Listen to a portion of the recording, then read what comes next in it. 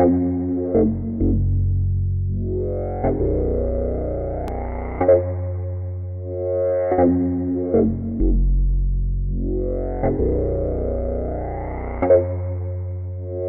course, there are those dimensions to synth mysticism where you simply create a patch that is sufficiently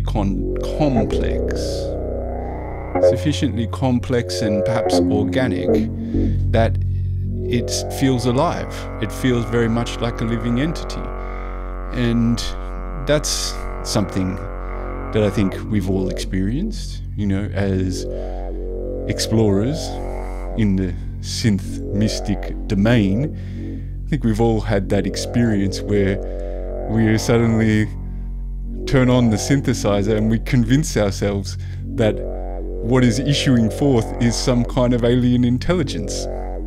I know I've certainly been there. You know, maybe having eaten certain psychedelic substances, we are perhaps more prone to such suggestions issuing forth from our synthesizers.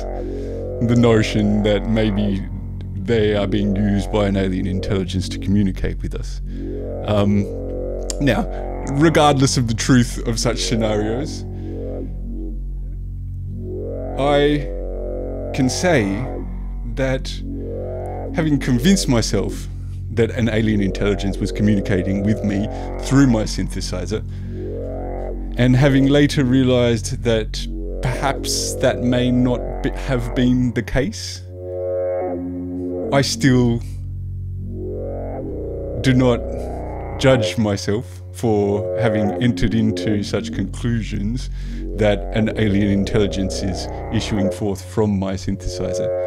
Because I think that sense that an external intelligence was coming from my synthesizer or speaking through my synthesizer is one that allowed me to more deeply engage with the patch. It allowed me to have a heightened experience of that patch, and therefore its truth doesn't really matter. I think if you manage to convince yourself that an alien intelligence is communicating through your synthesizer, and you know, look, as I said, I don't pretend that this is something that is unique to me. I know many synthesists have experienced that, where you believe that an alien intelligence is speaking to you through your synthesizer.